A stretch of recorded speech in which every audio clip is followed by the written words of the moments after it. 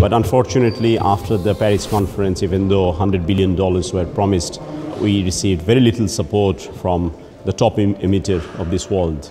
Prime Minister Sheikh Hasina's government allocated so far $400 million for climate change as a climate change trust fund. We need UN to play a larger role. They can play a critical role from UN Security Council, even though some might argue that this is not within the objective and scope of Security Council.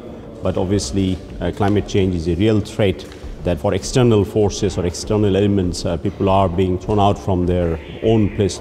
So this fits into the definition of human rights as well. So we do have legal framework to fight it out.